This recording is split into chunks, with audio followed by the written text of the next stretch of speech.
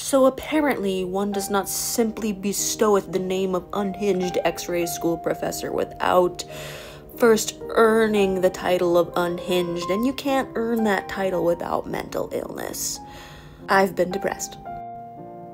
Let's continue our series. Today, we're gonna talk about rectification. Rectification is basically making sure your electrons don't drive the wrong way down a one-way street.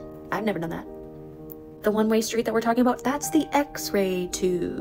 And if your electrons are driving the wrong way down that one-way, the rectification system is going to pull out a taser and scream, "Not today, bitch!" Here's the tea.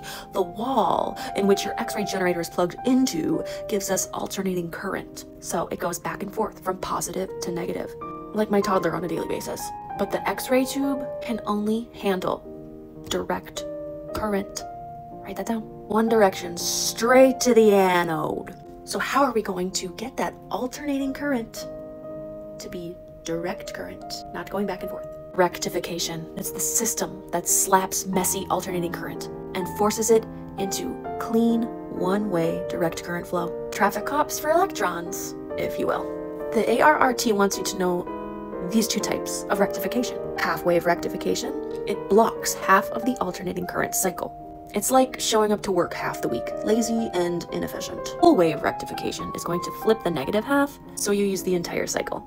Efficient, clean, chef's kiss. And what does that mean for you? Half-wave, image exposure sucks, takes forever. Full-wave, faster exposure, better output, less time for patients to wiggle and ruin your image. How does it work? There's this little thing inside of the X-ray circuit that is like a one-way valve for electricity. In radiography, they're called solid-state diodes. So if you look at your X-ray circuit, it's going to be that little diamond-shaped thing with the 4 points. That's the diode, and that is the rectifier. That is the thing that makes the energy go one way to the X-ray tube, like little crystal semiconductors.